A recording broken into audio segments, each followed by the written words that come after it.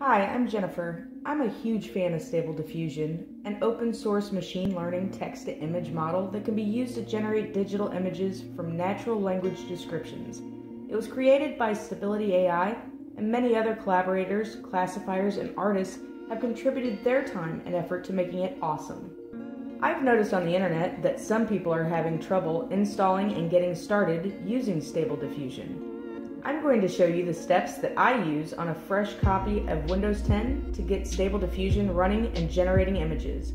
I have provided links in the description to everything I downloaded and used, along with the guide that I followed. I hope that you find the information in this video helpful.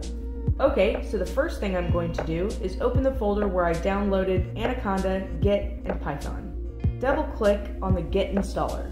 Say yes to the UAC prompt, and then click Next, and Next again. Here, I click the check mark to add an icon to the desktop, and then I click Next. And then I click Next again, and again, a few more times, until it gets to this part, and then wait. Select Finish. I'm opening up the Voldy guide, which is located at reentry.org/Voldy, which I will also provide in the description.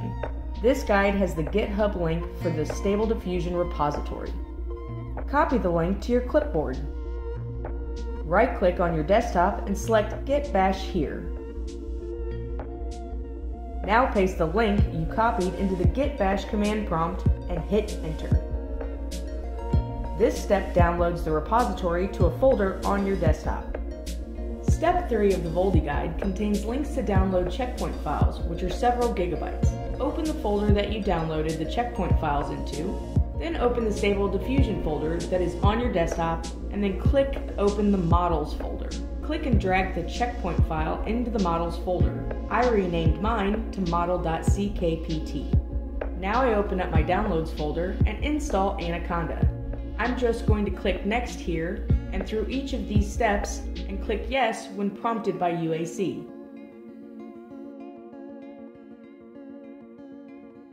This part takes a really long time, and I've clipped and sped up the video to get through this step quickly. Next, double-click the Python installer from the Downloads folder. Make sure you click the check mark that says to add Python 3.10 to path and click Install Now, and then say Yes to the UAC prompt. Once it's done, click Close. We're going to open the Stable Diffusion folder from the desktop and double-click the webUI user batch file. And watch the command prompt load and install all of the Python requirements into the Anaconda environment. On the first run, this will take an extended period of time.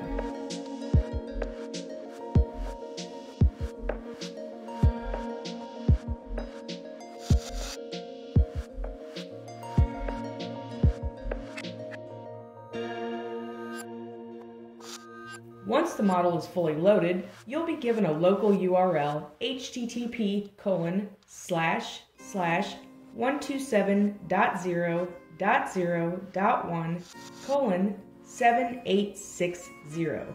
Yours might be slightly different, so just copy your link and then paste it into a web browser. And there you go. You're into the web user interface and ready to start generating images. There are some settings I would like to point out. 1. If you have multiple model checkpoints, you can select which one you would like to use here. I only have one loaded, but we'll select it anyway. Scroll down to the user interface section and slide the slider to any number greater than 0, and you'll be able to watch the preview of the images as they're being generated. This really helps understand the steps and denoising strength options and adds to the overall experience. There are other settings that you can tweak in here. I prefer to click the Request Browser Notifications. And make sure to select Apply Settings before exiting the tab. Click back into the Text to Image tab at the top to start prompting your personalized AI image machine to create anything and everything you can imagine.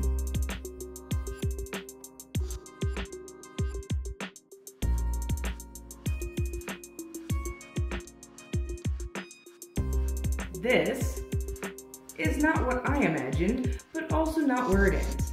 In a future video, I'll show you how to get better results.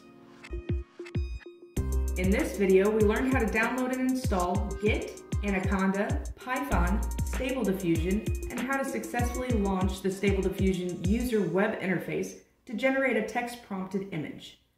Thank you for watching. Please like and comment if this helped you.